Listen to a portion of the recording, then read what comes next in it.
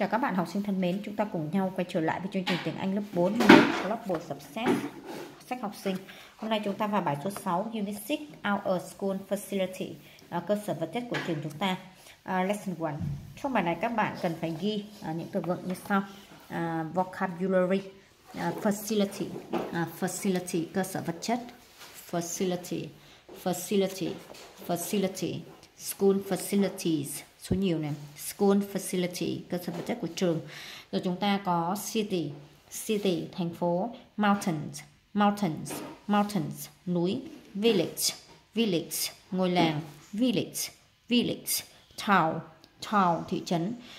Ok, mình đọc lại read again. Facility, facility, facility, school facility, school facility, city, city, city, mountains, mountains, mountains, village, village, village, town, town.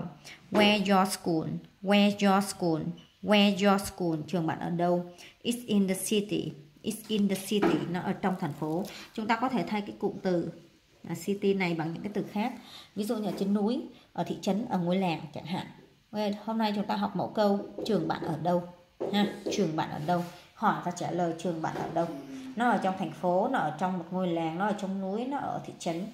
Ok, chúng ta đọc lại. Facility, facility, school facility, school facility, city, city, mountains, mountains, village, village, town, town. Where your school, where your school, is in the city, is in the city, is in the mountains, is in the mountain, is in the village, is in the village, is in the city, is in the town. Giờ chúng ta đọc bài lesson 1. Where your school, Lucy? Where's your school, Lucy? Where your school, Lucy? Trường bạn ở đâu, Lucy? Is in the city, is in the city, is in the city có nghĩa là nó ở trong thành phố. And where your school home? And where your school home? And where your school home? Và trường bạn ở đâu, home? It's in the mountains, it's in the mountains, it's in the mountains, nó ở trên núi. Ok, vậy thì chúng ta sẽ làm cái bài point giấy. Hãy hỏi và trả lời trường bạn ở đâu. Câu A, where your school is in the mountains. Câu B ha, B, where your school is in the village. C, where your school is in the city. D, where your school is in the town. Rồi sang phần 3, let's talk. Let's talk. Where your school?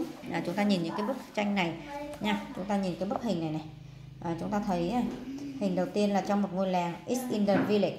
Hình số 2 nó ở trên núi, it's in the mountains. Hình tiếp theo, it's in the city. Và cái hình này, it's in the town. It's in the town. It's in the town. Rồi qua bài nghe, listen and number.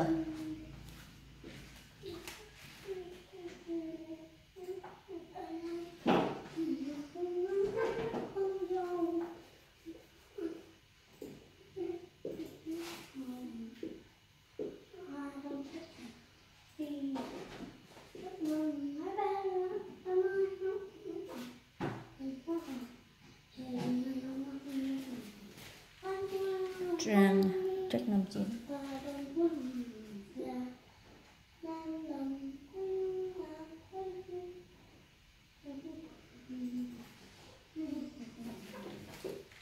Nghe và đánh số. Page 45. Lesson 1. Activity 4. Listen and number. 1. Where's your school? It's in the town. In the town. 2.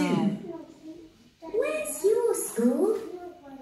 It's in the mountains. Mountain. Núi. 3. Where's your school? Is it in the city? It's in the city. Yes, it is. It's in the city.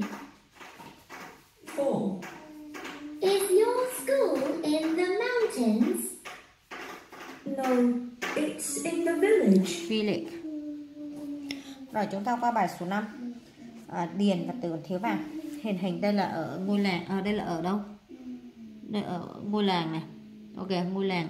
Where's your school? Trường bạn ở đâu? It's in the village. Nó ở trong ngôi làng. Village. Câu số 2, thị trấn đúng không? Where's your school? It's in the town. It's in the town. Câu tiếp theo, where's your school? Ở trong thành phố. It's in the city. It's in the city. Câu tiếp theo, where's your school? Where's your school? It's in the mountains. It's in the mountain, ở trên núi. Bài 6 là let's play. Let's play thôi, đừng ghép thôi. Trò chơi, trò chơi hình, ghép hình với chữ. Ok. Rồi, lesson 1 của bài số 6 tạm dừng tại đây.